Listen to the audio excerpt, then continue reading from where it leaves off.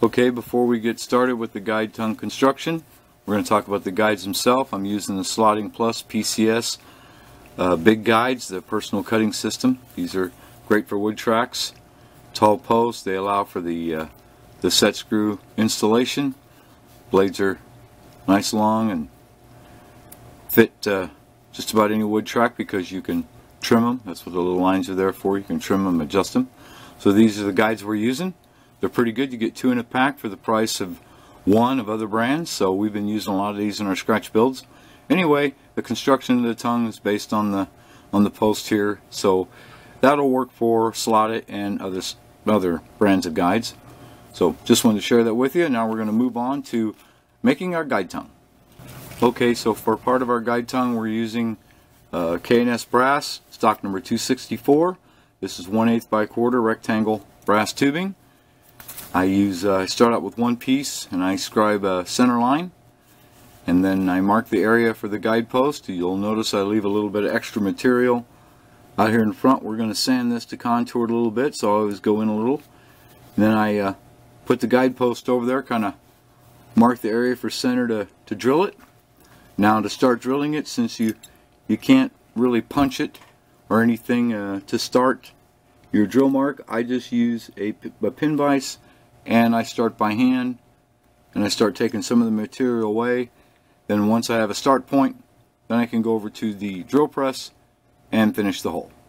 Okay, so I came back from the drill press, got my first hole drilled there. It's pretty simple. Sometimes you'll get it a little bit off. Don't worry about it. I don't think I've ever drilled one perfectly yet. And you'll notice that size I'm using is perfect for the guide. However, again, like we discussed, we're going to have to sand this and we're going to contour this so the guide fits all the way down on there. So we'll get that sanded up and then we're going to show you how to place it in the chassis. Okay, you've seen that I've shaped the front of this brass right here, rounded it off, sanded it down in order for it to clear the bulkhead of the guide. Slips on there. Now it's nice and smooth. Good rotation. Fit is good. So now we're ready to finally get to the chassis to figure out exactly where it's going to go on the front end. We're going to show you that right now. Okay, so to determine where we're going to mount our guide tongue, you notice I have the body in place, kind of centered over the front axle here. And you notice we have a little bit of room here to work with. With a resin body you can sand a little bit away, not too much.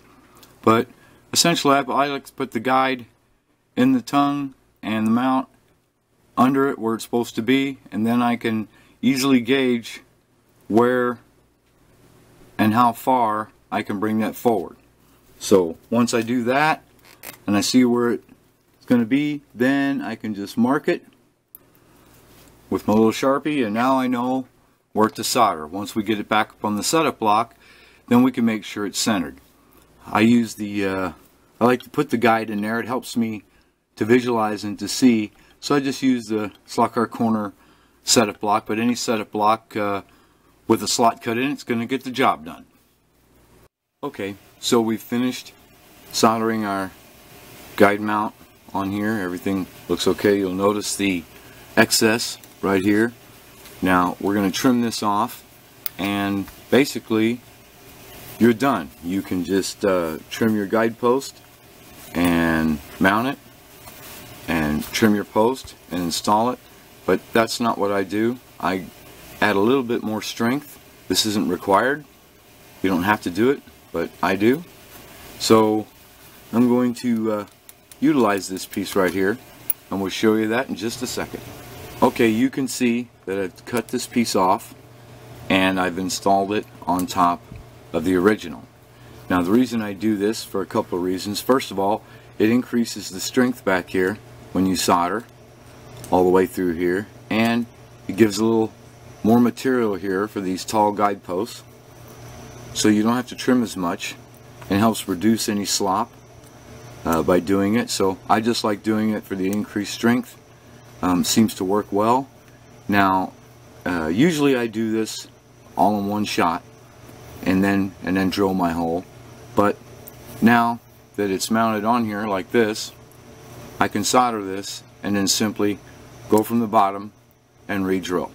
So we'll get that done and then we're finished with our guide. Okay, it's all finished. Mounted, soldered, cleaned up, sanded and contoured. Our guide rotates freely.